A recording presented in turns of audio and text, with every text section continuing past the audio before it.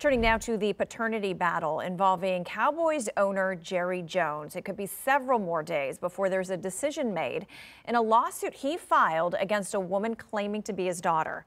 Attorneys for Jones and the daughter in question, Alexandria Davis, presented opening statements for jurors today. Jones say Davis violated a contract stating she would not sue him. He also says Davis accepted 30% of her promised trust fund, which solidified their agreement. But Davis's team says this agreement was made when she was a child and made by her mother. Nate? Yeah, Isis, because of that, the State of the Cowboys opening press conference moved from Wednesday to Saturday. I'll be taking off for California for Cowboys training camp tomorrow afternoon. A little wrench in our coverage.